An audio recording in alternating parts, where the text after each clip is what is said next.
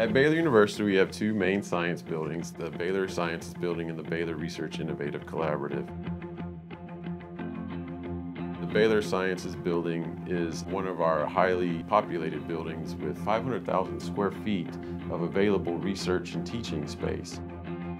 Within the Sciences Building is several core facilities to enable research.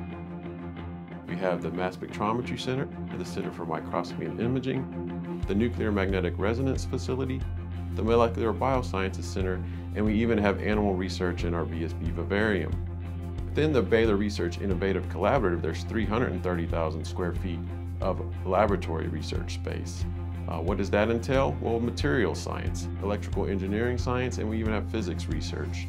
Within those facilities are the clean room facility where we can do surface science, nanofabrication, we can do materials characterization, study the surface of materials, materials properties, and an electrical engineering department that's devoted to looking at things such as solar power and motors.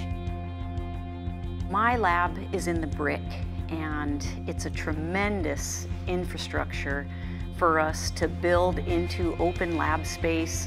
I'm here in my lab where I've been able to build a high power lab with a high bay and advanced power distribution center overhead through a Starline busway system, and this all enables tremendous multidisciplinary work, multi-scale work. The infrastructure that has been provided really enables a tremendous amount of different types of research. As a Baylor graduate student, not only do you have access to world-class facilities, but you also have access to world-class faculty. Dr. Zekman, he is probably the most patient person I've ever met in my life. He walks the students through how to use the equipment. He sits there with them one-on-one for hours at a time. If I need anything from him, he goes out of his way to do it.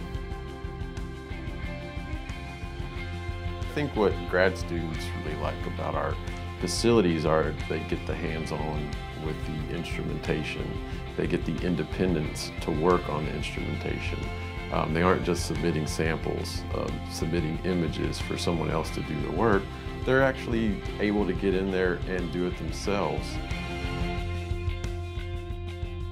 Graduate school in general has travel funds for students to attend conferences and present their research, which is instrumental in affording students the opportunity to network and find postdocs or jobs after grad school. How the science buildings are created is to foster collaborative research. We've also put departments that are often going to collaborate together within proximity to each other. So whether it's in the Baylor Sciences Building or the Brick, you're going to have somebody to be able to play off of to do some of your conversations and new ideas. My home department is the chemistry department, but I've collaborated with the environmental science department because that's where my advisor is housed. So I work with a lot of other scientists who are doing toxicology and other chemical applications, as well as the biology department for the marine mammal research, and I've done a lot of collaboration with them in terms of what samples we have and what analyses we're performing. And it's been a lot of two-way communication of, I need assistance with this, okay, well in exchange I can help you with this. It's not a very competitive environment, so it's great to be able to just cross the hall and ask somebody for assistance. My favorite part about being a professor here at Baylor is really enabling great research experiences for students and working with students that are excited about their research. Not only do you know that there's commitment on the side to focus on science, but you know there's a commitment to focus on investment in research facilities, on instrumentation, on new faculty, on new programs. All those things are going to combine to create a better research environment. So as a graduate student, it's a very exciting time to come to Baylor University.